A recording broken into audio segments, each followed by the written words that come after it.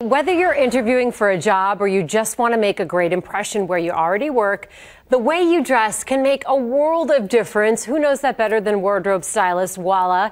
Here to talk about the ways to dress for success.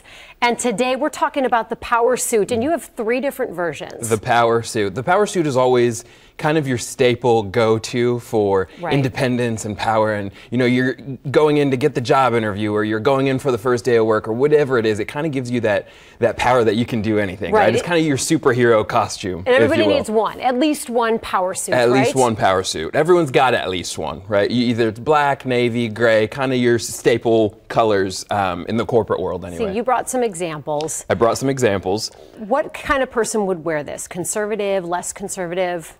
Well, more, I would say medium conservative. Okay. Not too conservative, not super modern or trendy. This is a sleeveless top, so sometimes in the office, you know, it gets kind of drafty or cold or whatever it is, so you can take it on or off. This kind of the way that it presents itself is when you're going in for a job interview, you don't want to be showing too much skin. You know, you want to go in and show them your professional side versus, oh, look at how fashionable I am, or look at how on trend I am. It's more about, look at how great I am as an employee, right?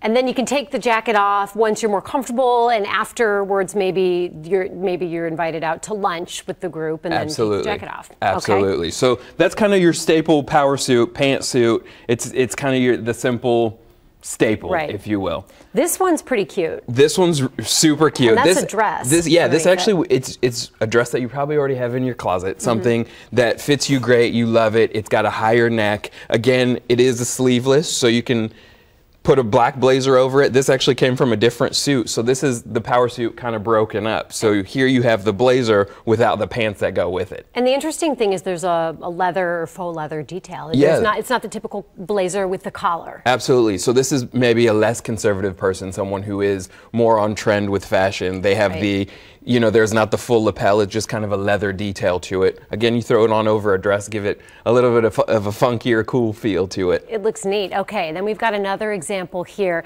This one looks to be, and tell me if I'm off, the most conservative of the ones that you've brought in. This is definitely the most conservative. Here you have a pencil skirt that's a little bit longer. I think it cuts right below the knee. So again, you don't want to show too much skin. You don't want to show them that, hey, look at me, I'm so fancy and I'm so into fashion. You want to present your work versus what it is that you're wearing.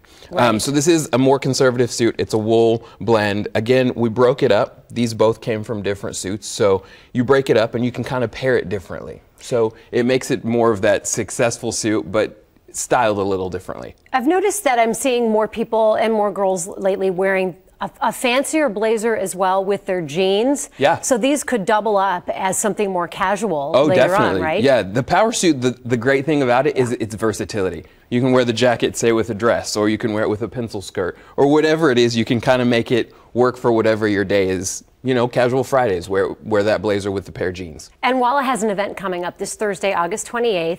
The Heartland Women's Leadership Council is putting on the 4th annual Martinis Women in Shoes event. That sounds great. It is an awesome event. They have a full shoe runway show. All the proceeds, or part of the proceeds, go to Dress for Success for Kansas City. And you'll have an exclusive shoe runway, luxury brands, all that stuff, Thursday at 7 o'clock. And we'll post this information as well on our website. Thanks, Walla. Thanks, Alexis. Great information.